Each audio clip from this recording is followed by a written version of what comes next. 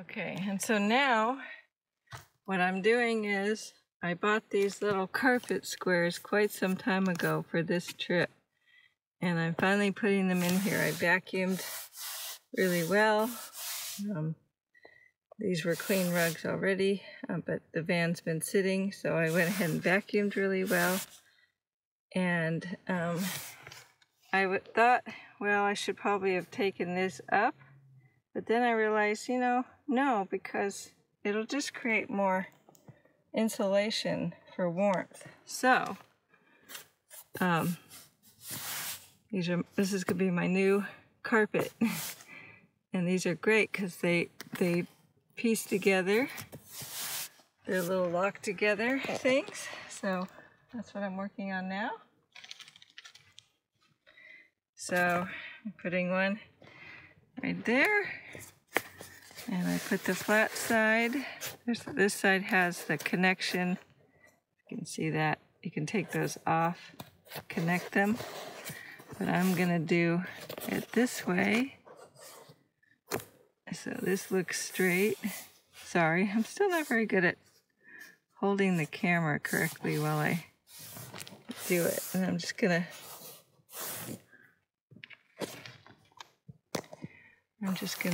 push it together and then put this part underneath whatever's there. Silly me went to put more stuff in here and then remembered I wanted to put this carpet in here. So I will finish this and show you. So I decided to stop there because coming in and out, these things will get dirty pretty fast. And I have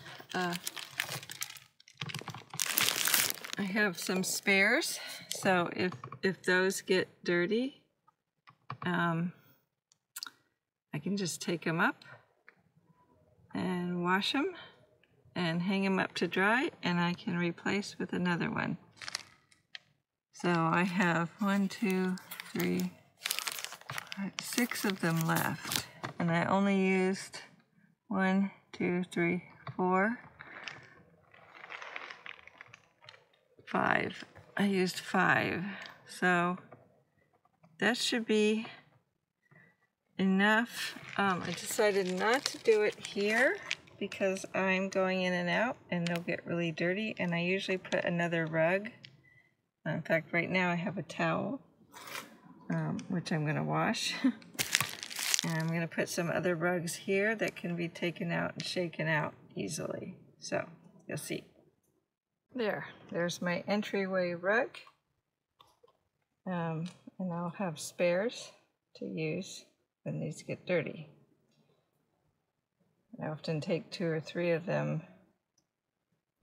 That way I can wash one or just bag it up to wash when I get home and replace it.